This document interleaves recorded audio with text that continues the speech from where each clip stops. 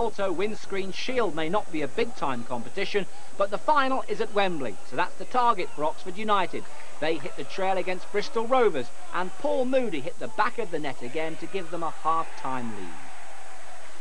The opening stages of the competition are run on a league basis. Just as well, United were nearly knocked out when Rovers hit 2 goals in 2 minutes. First one was a penalty. Well, that's what the ref said, and Justin Skinner scored with the kick. No question about their second, no excuses either, as Billy Clark slammed it in. United's unbeaten record was ready to go. There were just 4 minutes left when that man Moody came to the rescue.